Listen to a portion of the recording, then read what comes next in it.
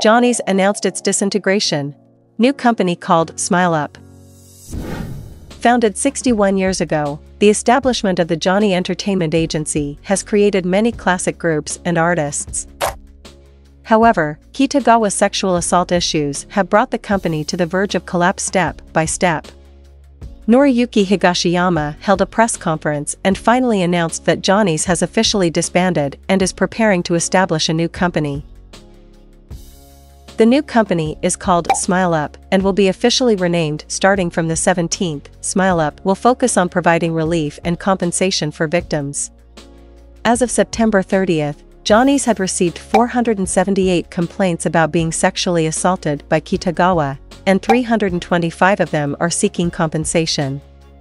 The compensation plan will start in November. Two major groups named after Kitagawa, Johnny 8 and Johnny's West, will change their names. He said their group name is loved by many fans. I think the members have mixed feelings, but I heard that they are planning to change their name. I think this is a very difficult decision.